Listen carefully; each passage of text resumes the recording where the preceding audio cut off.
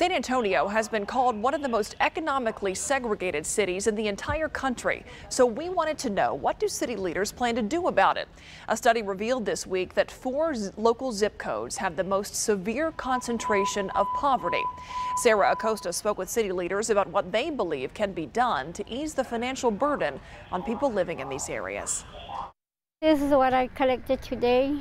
Probably like $20 in there. 56-year-old Margarita lives in low-income housing on the west side. She lost her job after she got sick and couldn't go back to work. She didn't want to show her face on camera. She is now selling her belongings to try to pay rent and support her 18-year-old son, who she hopes can get out of the cycle of poverty. I'm planning on him to go to college or get a better life than me. Margarita lives in one of the zip codes where a severe poverty gap exists. Earlier this week, a 2-year study was released that shows 4 zip codes, 78202 and 78208 on the east side, 78207 on the west side, and 78211 on the southwest side is where San Antonio's worst poverty is concentrated. The study showed that residents in these areas have below average outcomes in employment, health insurance coverage, income, and education. The study says the financial challenges that residents experience in these areas don't allow them to build assets, especially for future generations.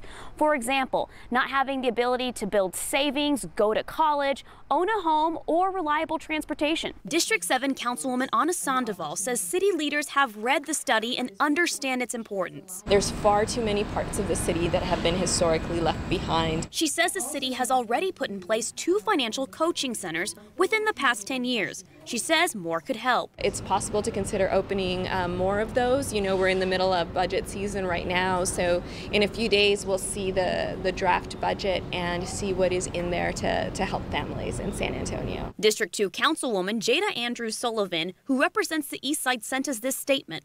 There is real work to do, and we have a very small window to start implementing policies that are going to lead to systemic change. It's too late. Westside resident Richard Martinez says city resources were needed a long time ago to prevent the poverty cycle from continuing. Not when they're already in shambles and they can't get out.